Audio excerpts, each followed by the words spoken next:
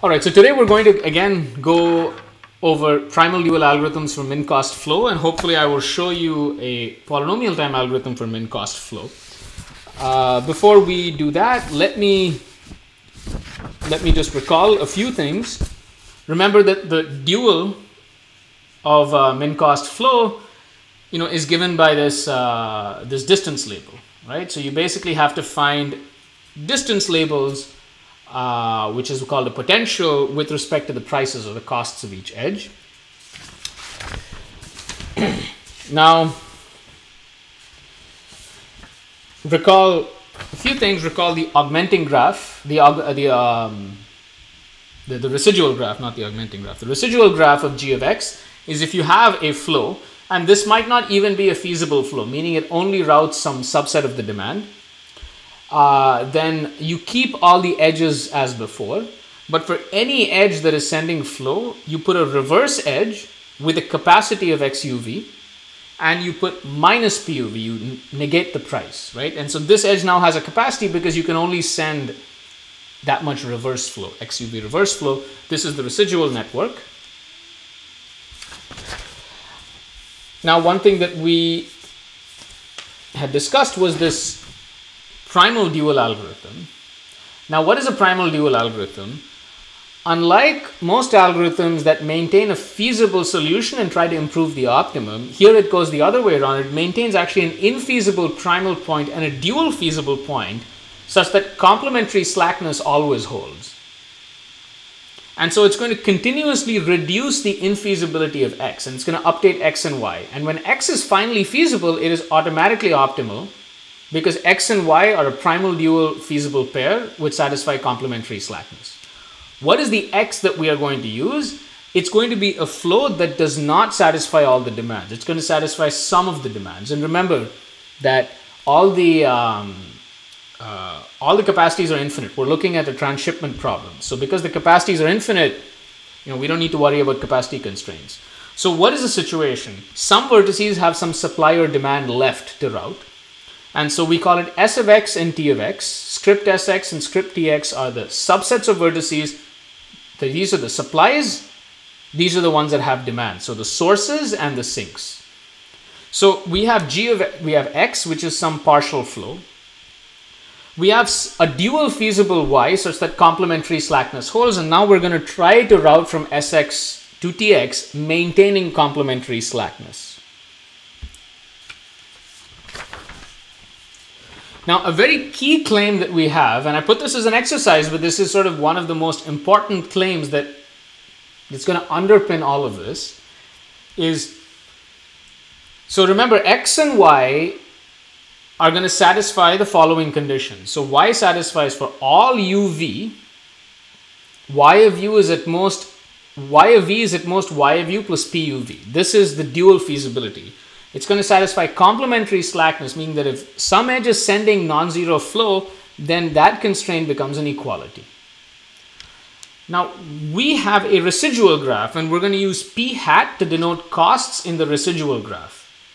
And I'm going to use the phrase y is dual feasible with respect to the residual graph if the dual conditions hold for all edges in the residual. So that means that there are some edges that are backward edges, and this condition also holds for the backward edges. Now, what you can observe over here, and I've written this over here, is that if uv and vu exist in gx, meaning that there is backward flow, then actually the constraint becomes an equality. Y of v is equal to y of u plus puv. And so complementary slackness will hold. So the claim is if y is dual feasible with respect to gx, which is this definition I've given above, then x and y satisfy complementary slackness. Now, the reason why this claim is useful is now I will just ensure that I maintain dual feasibility with respect to gx. Okay? Now, the first primal dual algorithm I gave, and I did not do it in full detail because I'm going to do a more detailed one today, a slightly different, call an edge an equality edge if y of v is equal to y of u plus puv. Okay? This is an equality edge of the network. if there is a, so in this case, we don't even need the residual network. It's just useful to look at this. If there is a path of equality edges from a source to a sink, you route flow along that path. Why can you route flow? Because complementary slackness will be maintained if you route along equality edges.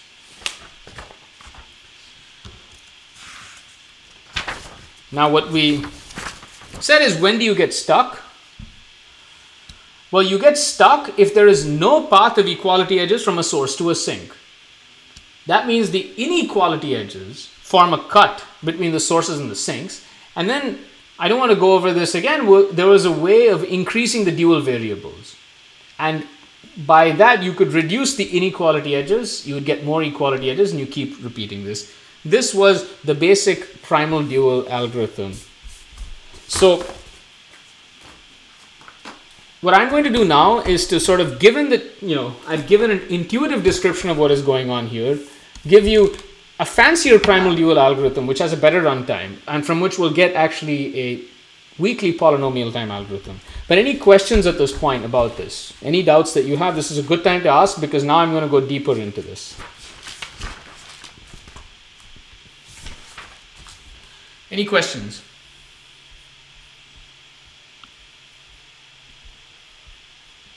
No? All right. Maybe I should have checked earlier, but you can see my screen and you can hear me, right? Yeah. Yeah, good. Okay, so now let's take this idea further. Let's take this idea further. So we had this notion of equality edges.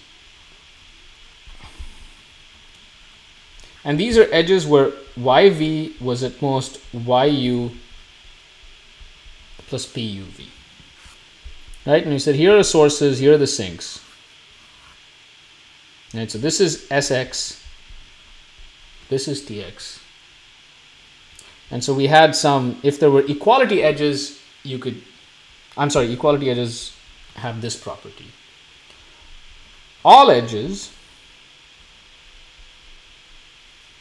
For all edges, YV is at most YU plus PUV. This is dual feasibility.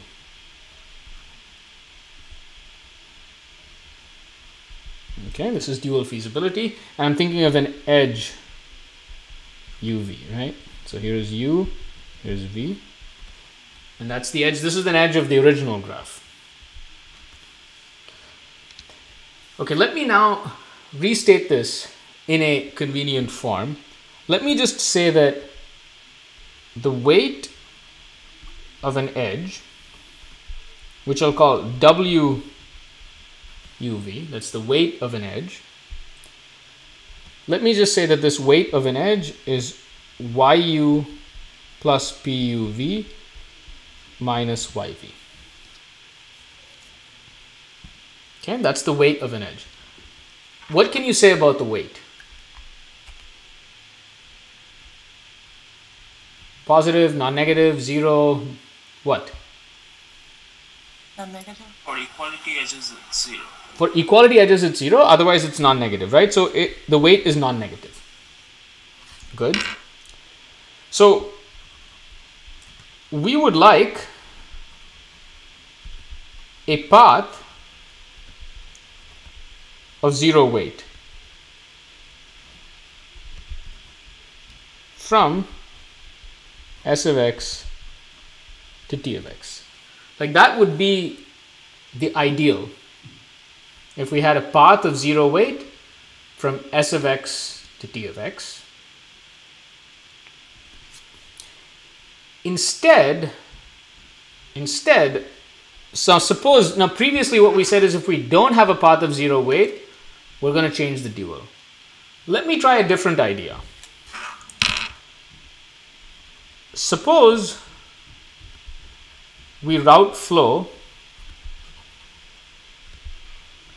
on a shortest path.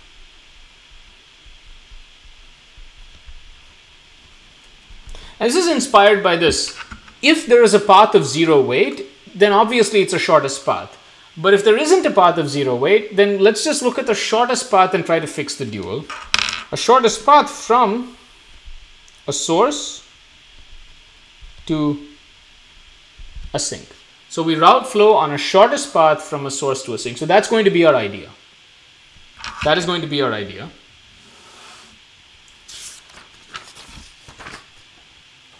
So let me now write something concrete over here. Let me say for all t in t of x, sigma t is equal to the shortest path distance according to the w weights. Now this is according to the w's that I defined. Recalling the w's you can think of as sort of like the slack in the constraint. So let sigma t be the shortest path distance from any source to t. Okay. How much time does it take to compute all the sigma t's? How much time to compute all the sigma t's?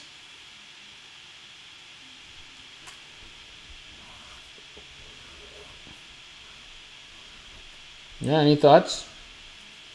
So here's s of x, sx, and here's some t, right? And this is tx. And what you want is a shortest path distance from any vertex in sx to t. And you want this information for all t's. How long? How long to compute?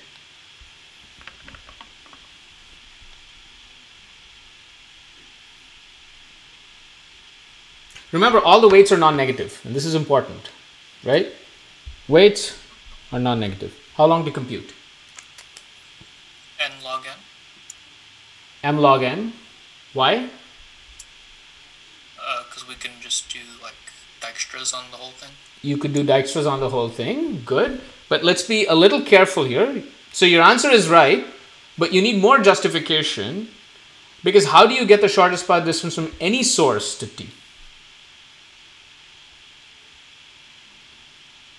So you have the right answer, but you need a construction to do it. It's a very simple trick. But do you see the issue? You need to get from any source to t.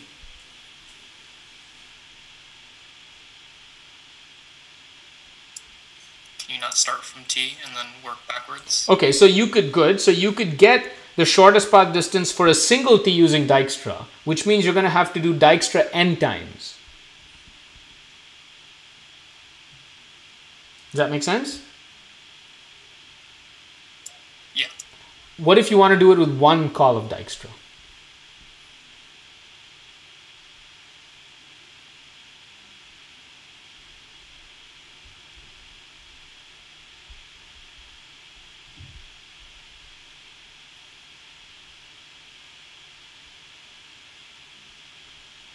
Yes, any suggestions on how you could do it with one call of Dijkstra?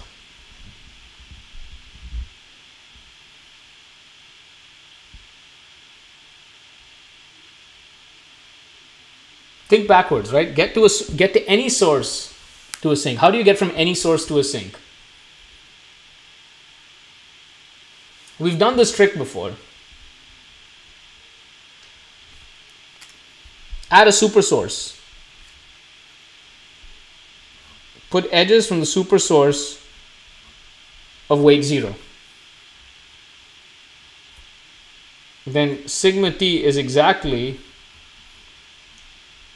the shortest path distance from little s, the super source, to t. Does that make sense? So the claim is we can compute all sigma t values in O of m log n. And this is by using Dijkstra.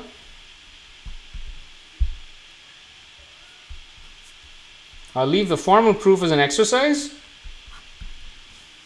but hopefully you see the argument. Right? You have a super source connected to everything. And if you look at the shortest path distance from this little s to t, it is exactly sigma t. So we can actually compute all the sigma t's in m log n. One run of Dijkstra and you get all the sigma t values.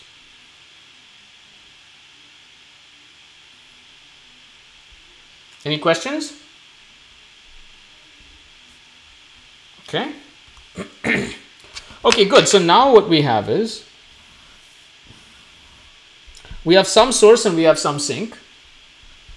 Let's just pick some sink. And I'm going to sort of,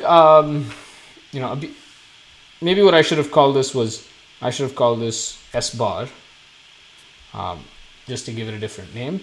And so here is some source to sink, and here is the shortest path. Okay, so I could go ahead and route as much flow as possible from S to T. I can route as much flow as possible from S to T, and technically I can do this in the residual. Right, I can do this in the residual. So let me go back 1 second. Let me go back.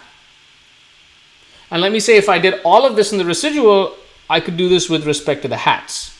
And everything would hold because I know that whatever I have is feasible, dual feasible with respect to the residual as well. Okay, so this is not going to be a problem either. Okay? Okay, so I compute all these values and I go from S to T, and so I can try to route flow from S to T, updating X. Okay, so now what is the problem?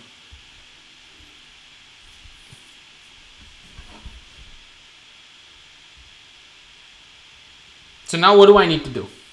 So I can go ahead and route flow, and complementary slackness might fail.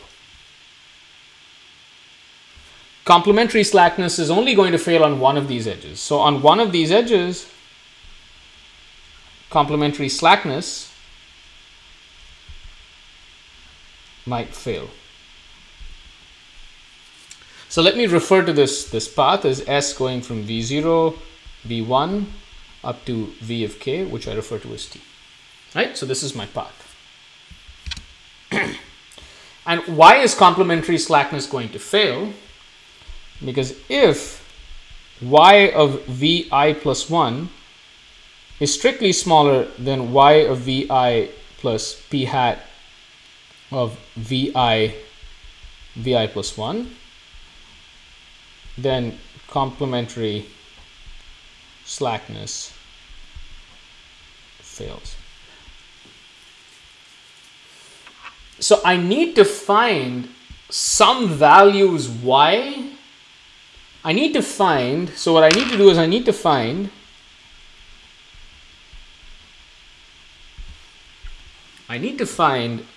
some sort of y prime such that y prime of Vi plus 1 is equal to y prime of Vi plus p hat of Vi and Vi plus 1. Where would I get these values from? Any thoughts? I mean, I went ahead and I computed shortest path distances. Where could I get these values from?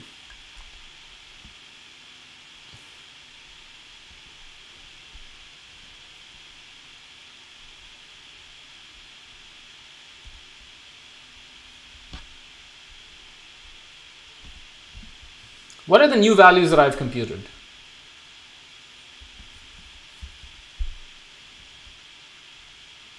What are the new values that I've computed?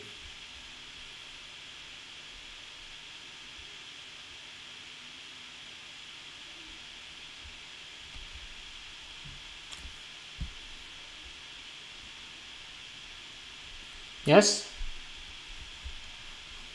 I've computed these new sigma t's. Let me see if I can use the sigma values. Okay, so what do I have for the sigma values? So sigma V of I plus 1 is equal to sigma V of I plus what? All right, someone tell me what is it going to be equal to? These are shortest path distances, and this is a shortest path.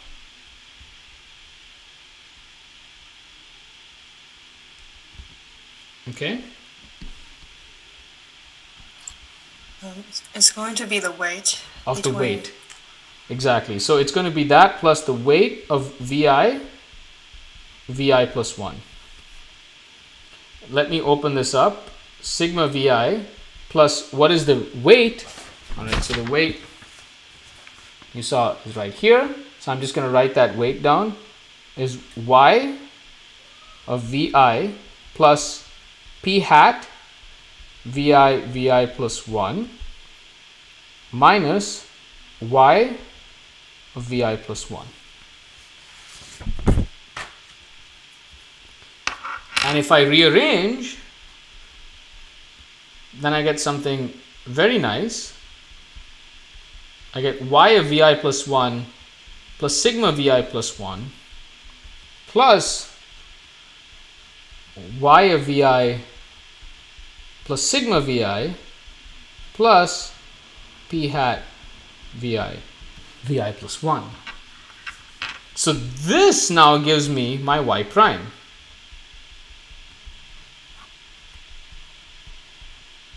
It's almost magical. So once I get my shortest path distances on the weights, I can essentially use those sigma variables, add them to the old dual variables, and I maintain complementary slackness.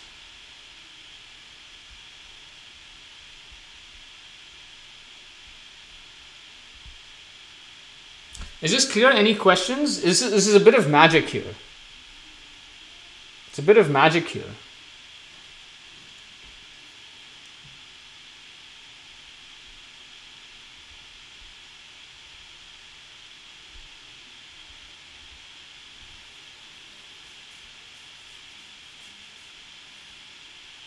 Any questions about that? So good, I can go ahead and do my update. I can update everything in the path by adding these. So am I done now?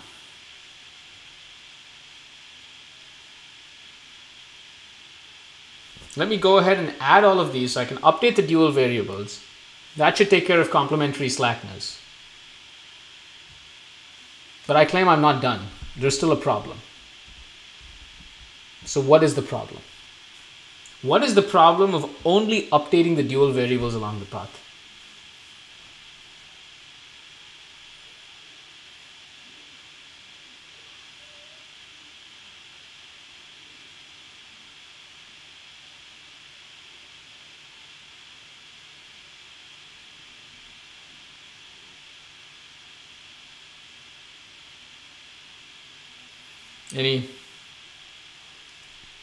Any thoughts?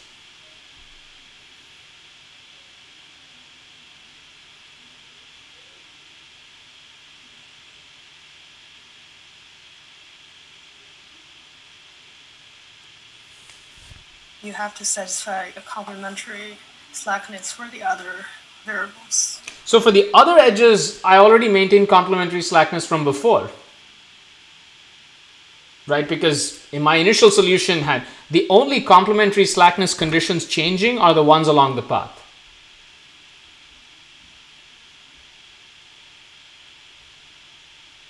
So I claim that complementary slackness is not going to be my problem.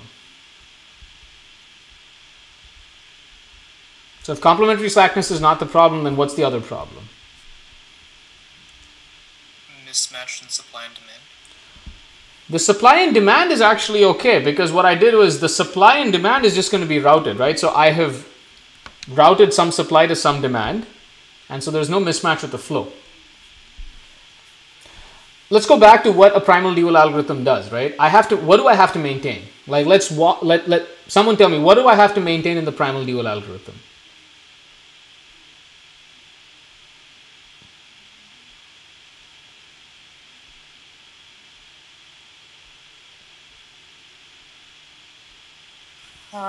An infeasible primal point and a feasible dual point. Sorry, say that again? At least this is what you mentioned when you introduced the primal dual algorithm. Yes. You said that you need to maintain an infeasible primal point x and Right. a feasible dual point Exactly. y. So I need to maintain a feasible dual point y. Now, maintaining an infeasible primal point is kind of easy, right? Sure, it's just going to stay infeasible. But when I change values, is my dual point going to remain feasible? I can keep complementary slackness, but why is feasibility going to fail? Let me draw an edge and maybe you'll see the answer. Suppose there was an edge of this form.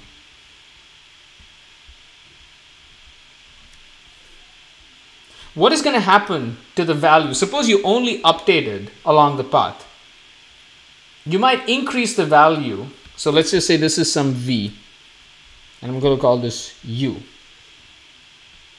Now, what do we need to maintain? We need yv is at most yu plus p hat uv, where again p hat was with respect to this, the residual net. I needed to maintain this property. Now, because of changing the dual on the path, I might increase yv. And if I increase yv, then this constraint might break. And so it's not dual feasible any longer.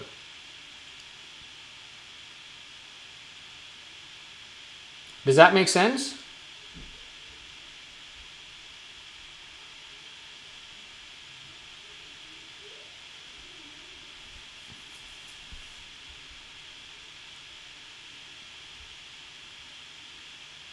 Yes, no, this is a good point to ask questions if you're confused about this. Remember, the dual variables y have to be feasible, so they have to satisfy all of these constraints. But if you selectively increase the values along some path, you might break these constraints along other edges where you did not increase along the other endpoint.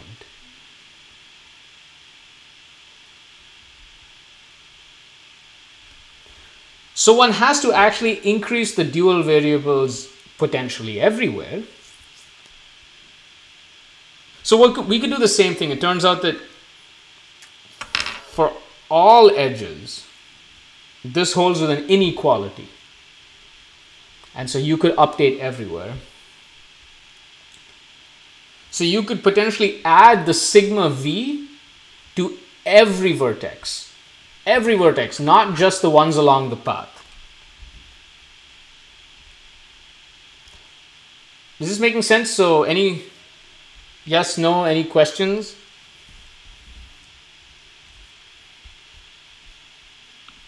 Raise your hand if you understand sort of what I'm saying, if you're following this discussion.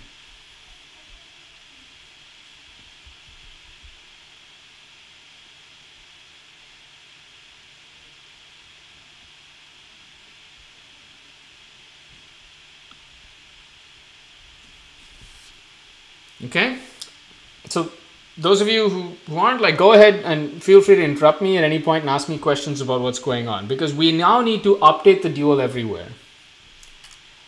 We have yet another problem, and this is kind of a strange problem, which is, what if sigma u for some u is equal to infinity? And that's possible, right? So maybe in this shortest path setting here, there exists no path. Maybe there is some vertex here, which is neither a source nor a sink, which is neither a source nor a sink. And there was no way of getting from S to here. Then for any such u, sigma u is going to be infinity. And you cannot start adding infinities to your dual solution. Otherwise, it's just invalid. This means that there actually there's no distance. because there's no edge that goes from that you know, there's no way that you can reach sigma u. Okay, so you have to be a little careful to deal with these cases, and it turns out that there's a relatively simple solution, a clean solution. It's not simple, it's a clean solution. I'll prove it. So I will go ahead and write down the idea, but the idea is, again, I hope you get it. You add the sigma v's to y v's, except now you need to worry about things like infinities, so you basically cap it at some point. Okay.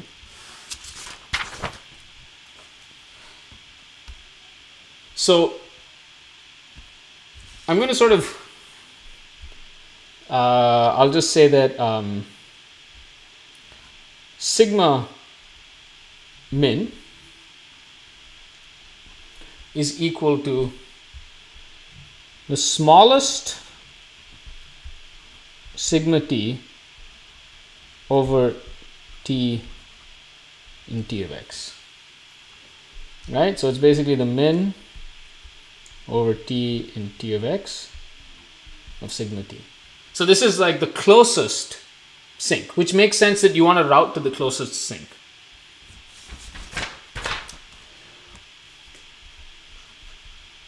The claim is updating yv, so I'll say yv prime is the new dual value. This is the update, equal to yv plus the min of sigma v and sigma min. So maintains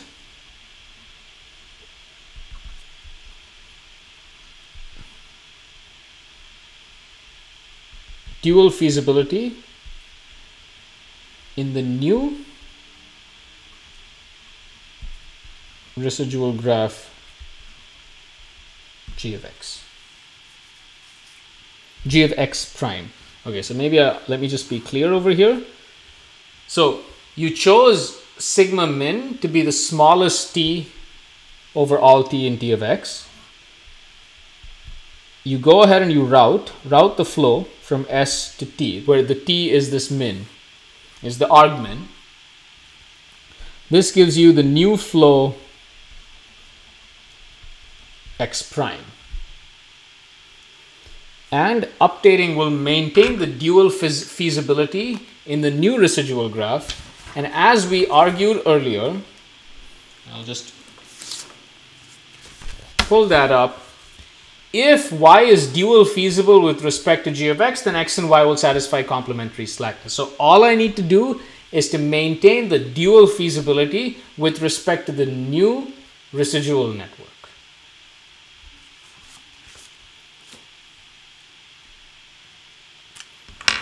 So now let me prove this. And so part of the proof you have already seen. So g of x prime, let me refer to this path as p, has new backward edges along p. Otherwise, g of x prime is the same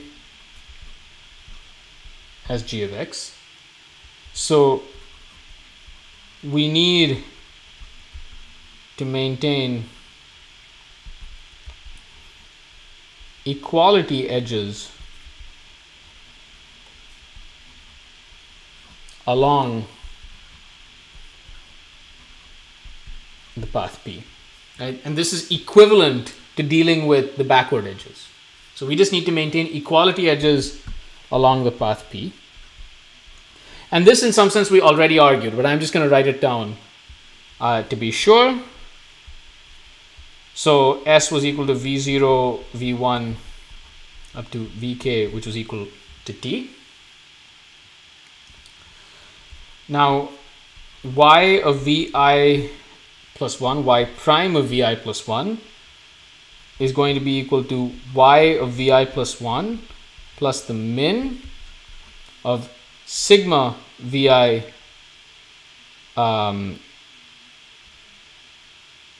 let me make sure I'm doing this correct, right? Sigma vi plus 1 sigma min. But this is the shortest path, so sigma vi plus 1 is at most sigma min, right? Because sigma min is the distance up to here, and sigma vi plus 1 is the distance up to some intermediate node.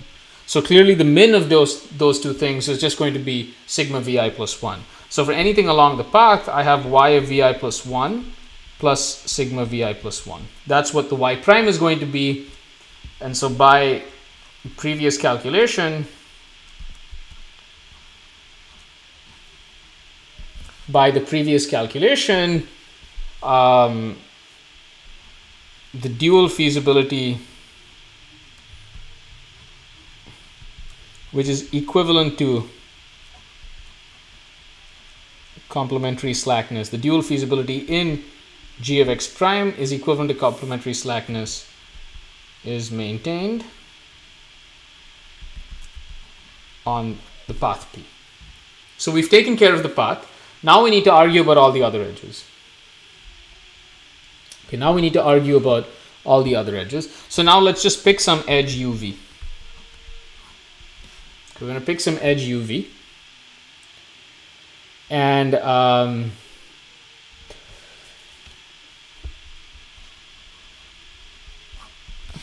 going to say case 1 is, let me see if I get my cases correct over here. Okay, so let me first write something down over here. So y of v prime, I need to show y of v prime is at most y of u prime, y prime of v is at most y prime of u plus p hat of uv. And I know that y prime of u minus y prime of u, this is going to be equal to y of v plus the min of sigma v sigma min minus y of u plus the min minus the min of sigma u sigma min plus p hat uv. Okay, and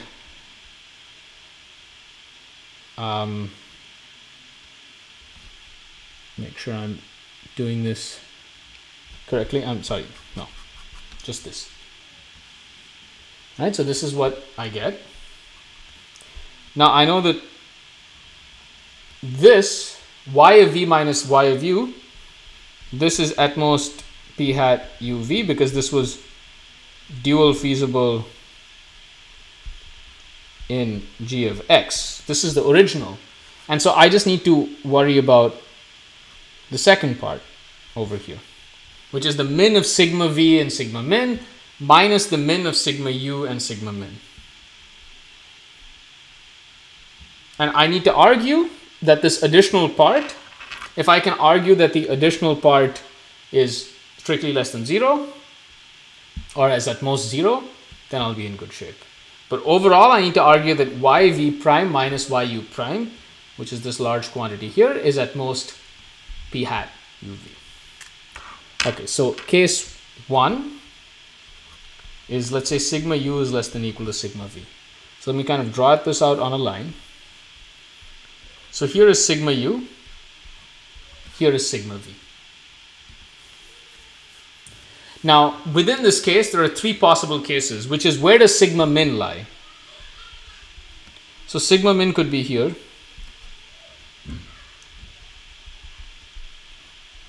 Sigma min could be here. Or sigma min could be here.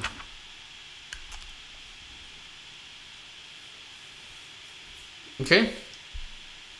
Someone tell me why this case is easy. Why is this case easy? It's Just just 0 0. be 0. Exactly. This is going to become 0. Right? So in this case, the min of sigma v sigma min is equal to the min of sigma u sigma min. So the additional thing that I'm adding is 0. Okay. Good. Why is the first case? What about the first case?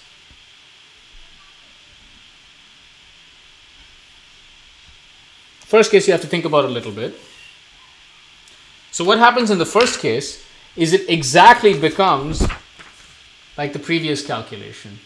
This is a little subtle, but let me write this down over here.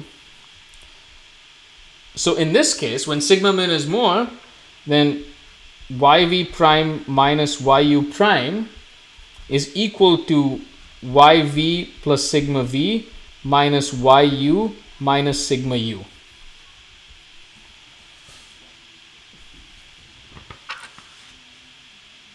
And if you rearrange things, you will exactly get the difference between, well, you have to, okay, so maybe let me write this down. Let me write this down formally so that it's clear. So sort of redoing the same calculation, but I think it's worth seeing multiple times. Let me get the focus in. Okay, so yv plus sigma v minus yu minus sigma u. Now we know by the shortest path distance,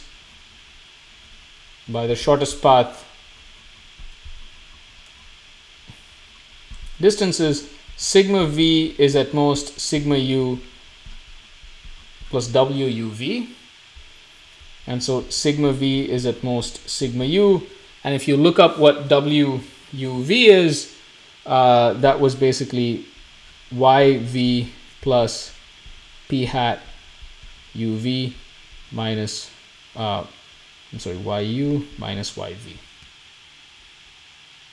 Right? And so if you rearrange what you got over here, what you get is this is at most p hat uv as desired. So that is the case when sigma min is more. Then you have to deal with the case where sigma min is in the middle.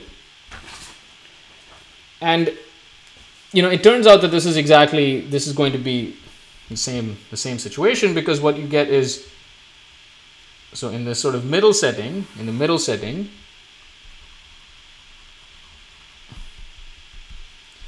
what you get is yv plus min of sigma v sigma min minus yu minus min of sigma v and sigma min. This is exactly sigma u. This is equal to sigma u, and this is at most sigma v. So what we get is this is at most yv plus sigma v minus yu minus sigma u, which we proved above was at most p hat uv. So in all of these settings, we get our desired bound. So the dual feasibility holds. Case 2 is sigma v is less than or equal to sigma u. The argument is pretty much identical. I leave it as an exercise. It's a fairly simple exercise, but it's worth doing. It's just worth, sort of walking over things, because the signs are going to be flipped, but essentially you get the same issue. Remember, this is different because the edge is still going to be from u to v. So you have to do the opposite case, but it's exactly the same. It's exactly the same math. And while the algebra in some sense is mechanical, the insight was quite deep, is that you can essentially use the shortest path distances with this cap. Like you have to take this min. to get everything, you have to take the min with sigma x to get everything to work. And so what you get is that the dual is feasible in g of x.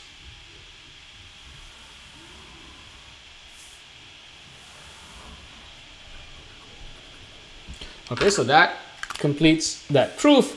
So what this means is that if I update the dual in this method, then I maintain dual feasibility in the new residual graph.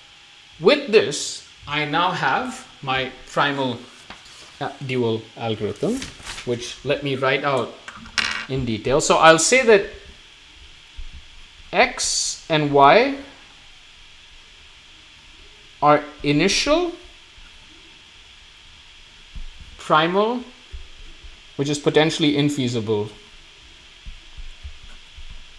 and dual feasible points with, complementary slackness. So this is an initialization. The way I'm going to describe the algorithm is with an initialization. Typically you initialize x just being 0, so there's just 0 flow, and y you do it using like Bellman-Ford. This we described in the previous lecture, how you can use Bellman-Ford to basically get some potentials in the beginning. So now here is the primal dual algorithm. So primal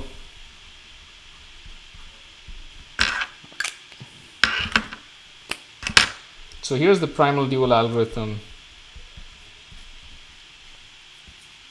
with x and y. So we'll just say while x is not feasible, so we have supply and demand left. What we'll do is we'll construct g of x. We'll set the weight of uv to be equal to, just make sure that I write these expressions properly, yu plus p hat uv minus yv. So we'll just set the weight to be that. Then using Dijkstra, compute all the sigma t values, and then find a t minimizing sigma t, route flow to that t, right, and update x. So this is the primal update, and then the dual update will be for all v, set yv to be equal to the original yv plus the min of sigma t and sigma v. So this is the primal dual algorithm. So for every augmentation, there is one run of Dijkstra. For every augmentation, there is one run of Dijkstra, and you kind of keep doing the updates.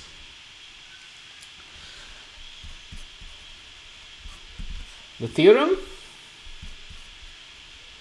which should be, at this point, we can piece it together from everything that we've written. Primal dual gxy computes the optimal in time O of m times d log n, where d is the total demand in g of x, or x, whichever way you want to look at it, right? So it says that because this is assume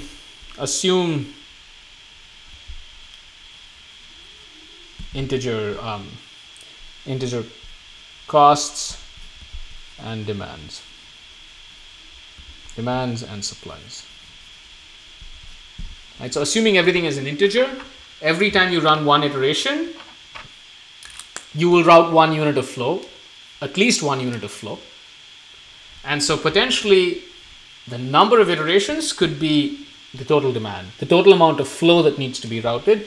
For every unit of flow, you have to do one calculation of Dijkstra. That's the m log n.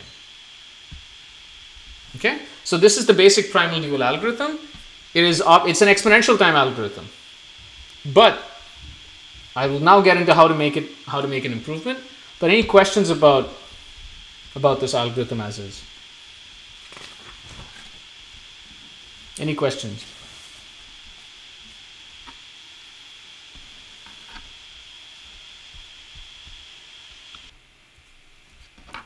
So we have the primal dual algorithm that computes the optimum in time O of md log n, where d is the total demand. And so what we're now going to do is we're going to introduce a new idea, a very neat idea called scaling. And what scaling is going to do is to get us from O of md log n, it's going to convert that into O of m log d log n. So we'll actually get log of the demands as opposed to the total demand. And this is weakly polynomial time, and because the number of operations actually is going to depend on the demand, on the value of the demand. But it's logarithmic, so it's weakly polynomial time. There is also a strongly polynomial time algorithm, but I'm not going to get into that. So let me discuss scaling, because I think scaling is a very neat trick that is used in a lot of in these optimization problems. So I'm going to write this as your instance is G C B. So what are these? These are the capacity. These are the costs, or the prices. So maybe I'll refer to this as P. This is the cost or the price. And B was the demands, the demand or supply. So I'm just going to refer to my instance as this triple G, P, B, the graph, the costs, and the demand supply. Now we can scale the instance by delta, meaning we set B of V. So you take any vertex and you just set its demand, which by B divided by delta rounded down. So I'm just going to scale it down. And what scaling is going to do is it's going to sort of reduce the demands everywhere. And the way we're going to do this, we're going to solve that scaled instance and use the scaled solution to solve the original instance. And if you kind of do this carefully, then you can actually reduce the dependence on the total by just getting a logarithmic dependence. It's a fairly clever trick. Okay, so but once you do this, unfortunately,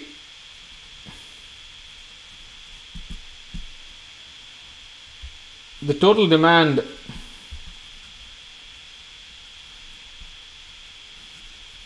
might not equal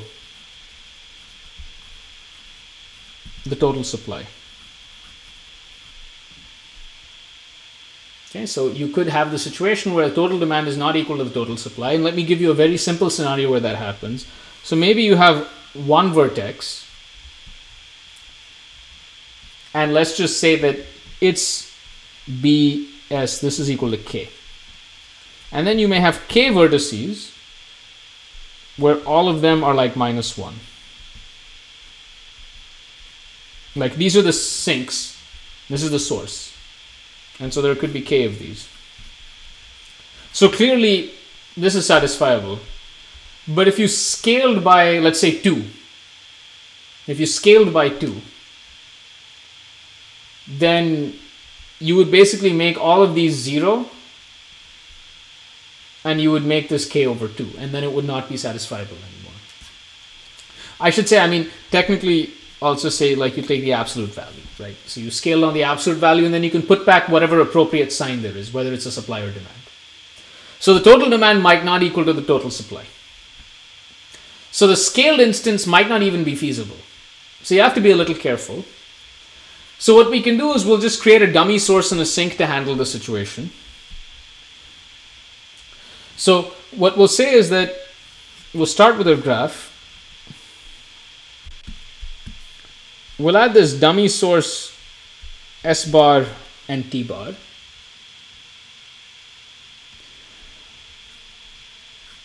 And we'll just put edges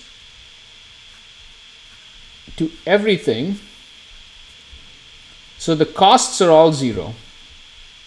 So all costs are 0. So the new edges have cost 0. And what these do is these will just suck up the extra demand or push in the extra supply that is required. So we'll say if GPB scaled by delta has I will maybe the way I should do this is, yeah, so I'll say if it's scaled by delta, if scaled by delta has extra supply, I'll just call it X, then set the demand of T prime to be X, and if it has extra demand of X, then set the demand of S hat to be X. I'm sorry, set the supply. Right, so this is just saying that you can pump in some extra flow just to set everything, and the extra price is just going to be 0, right? Because this vertex can send it to anywhere. So you can just set it up so that whatever excess is there, that can just be taken care of. I'm going to refer to this new instance, refer to this instance as GPB delta. This is the scaled instance. So GPB is the original instance and delta is the scaling.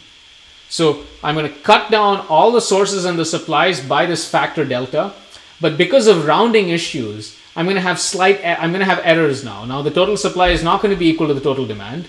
So I'm just going to put an extra super source or super sink with exactly the right amount that's left over to handle that. It's still not clear that whatever I could route before, I can route now, but it turns out that that is true. So I will write this out as a claim, and I'll say that if GPB is feasible,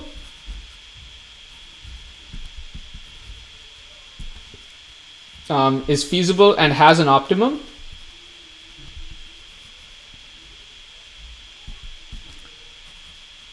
then GPB delta is also feasible and has an optimum. This isn't immediately obvious because once you scale everything, maybe you have screwed up the feasibility or optimality conditions. Note that you're not going to affect the optimality conditions because optimality was with respect to having a negative weight cycle, and you're not changing the prices at all. The costs are the same. So if there was no negative weight cycle before, there's going to be no negative weight cycle after scaling. But there are some max-flow min-cut conditions. And so the proof of this is technically you have to use the max-flow min-cut to argue that the new instance is also feasible. Formally speaking, you can prove this claim by another claim in the past. I'm going to just show you that claim, and I'm going to leave this proof as an exercise.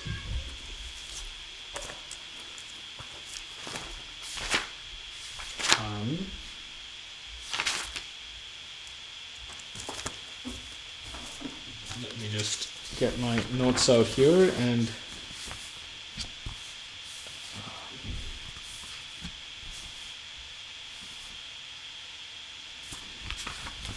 so way back when I had this claim that I said the min cost flow is feasible if the total supply is equal to the total demand, and for all sets that have no edges going out, they have to be more sink than source. So if you recall this lemma, you're using this lemma, you can, because it's an if and only if, you can use this condition to actually show the feasibility. You can use this condition to show the feasibility. I'm not going to do it. It's a technical calculation. It's not particularly hard. So I'm going to leave this as an exercise. Believe me that the scaled instance is also feasible. Okay, so how are we going to make this, how are we going to pull this off?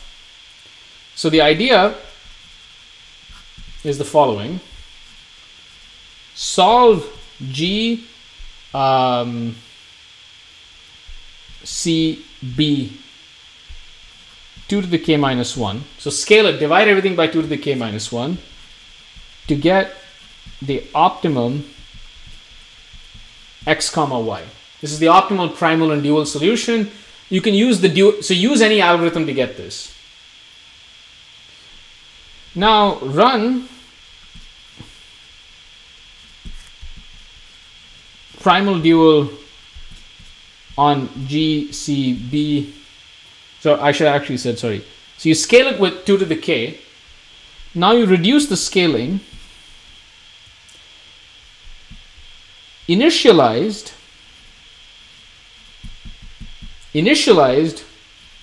with the optimum solution that you got in the first step. Because this is a primal dual feasible pair for this instance. Why is dual feasible? And the dual has nothing to do with the demands. Well, okay, it has something to do with the flow. So sorry, I take that back. But the primal dual pair over here satisfies complementary slackness, and Y satisfies dual feasibility. So you can use that to initialize, and technically you initialize with 2xy, and I will explain why that is the case. So what you do is you solve a large scale instance. So you do a huge amount of scaling, which means you reduce all the demands and supplies. You get a crude estimate, that's xy. A crude, you can think of it as like a crude optimum. And then you use that as your initial point for when you scale it with 2 to the k minus 1. And you keep repeating this, and you have log of the total demand iterations. You have log of the total demand iterations. And what I will argue is that this instance here can be solved efficiently. This instance can be solved efficiently. So let me kind of explain why this is going to happen. Let me say that BV, for convenience, I'm going to say BVK is BV divided by 2 to the k. Okay, this is just for convenience. Now it's a simple calculation to see that BV of k minus 1 is equal to either 2 to the BV of k or 2 to the BV of k plus 1. Right, this is just it's like an odd and even thing. So when I divide by 2 to the k, 2 to the k minus 1, I will get twice of this, maybe plus 1 or not. Okay, and so the claim is if xy is an optimal solution for GCB 2 to the k, then 2 to the x times y is a feasible initialization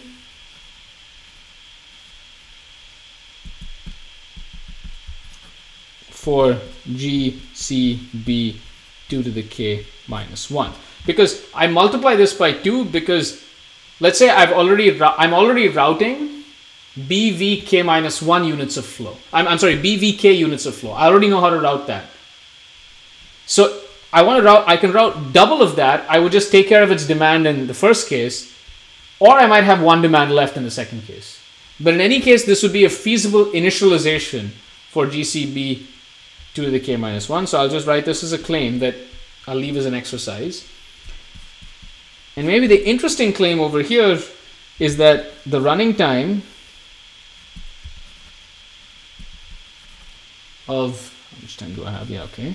The running time of primal dual on GCB 2 to the k minus 1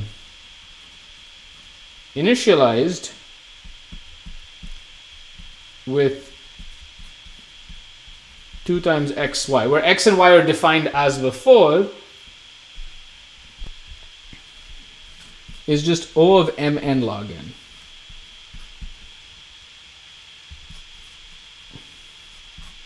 And you can kind of see why.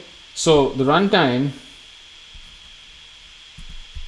is O of md log n, where d is the demand in g of 2 times x, right? Because I'm already initializing with this flow. And if you recall what we proved before, is what we proved in the primal dual is that the running time is O of md log n, where d is actually the total demand. So d is whatever needs to be routed. So the point is what needs to be routed here is not going to be that much. And that's because for vertex v with demand bv k minus 1 with sort of the initial demand, the demand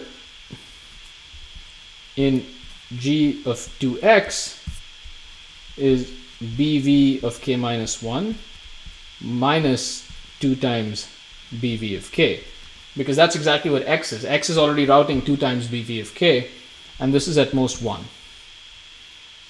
So the total demand is at most n, and that completes the proof. So the point is that the running time of the primal dual algorithm, when you initialize with the solution of the previous scaling, is O of mn log n. And so now that I have O of mn log n, I will just repeat this. I just do recursion on this idea. So this, this algorithm is referred to as successive scaling. So I'll say this is the successive scaling algorithm, and this is also by Edmonds and Karp. The scaling idea is Edmonds and Karp. I believe the previous one might have been by Fulkerson, Ford, or some others, which I'm forgetting right now. So let me just write out the basic idea. So let capital K be the log base 2 of BV, and maybe we can, so I'll just say it should be the max. So you just look at the maximum demand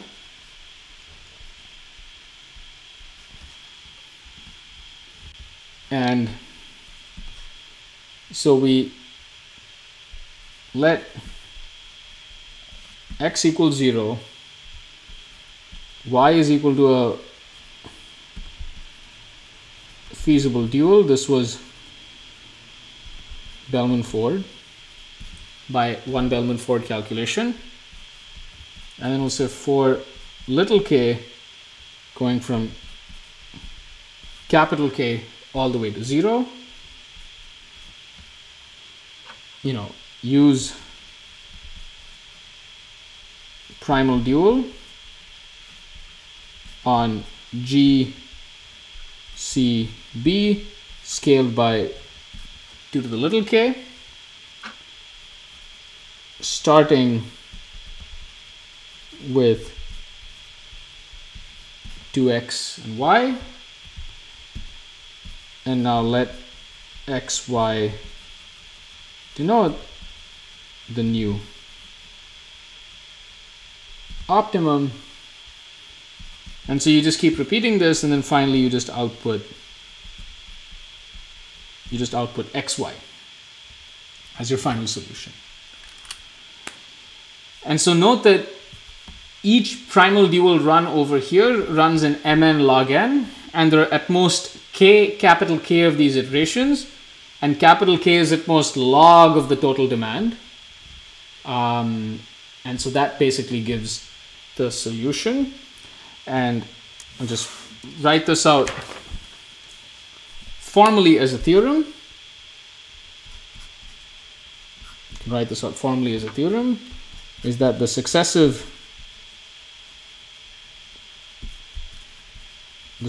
scaling algorithm solves a transshipment instance in time O. So it's O of mn log n times log of d, where d is the total demand. Maybe I should say log of d plus 1, just to make sure that this is not 0. And so this gives us a weakly polynomial time algorithm for the transshipment problem. There are strongly polynomial time algorithms which actually interestingly also use scaling. They actually build on top of scaling, on the successive scaling algorithm, but try to set it up in such a way that the actual demand does not appear. Usually those algorithms will pay an extra factor of n on top of this. And that was, I think it was an open question for a while, and Tardish had the first algorithm. So I'm not going to cover that. I will end the discussion, whatever my lecturing on mincost flow, with this. So hopefully what you've seen is the use of the dual in many different ways. One is just to check feasibility, and then you see how complementary slackness and the dual variables are used in a very clever way to give these primal dual algorithms, and leading up to a weakly polynomial time algorithm for the transshipment instance, and you can use this to solve any mincost flow problem. So with this I'll end, and I'll take any questions that you have.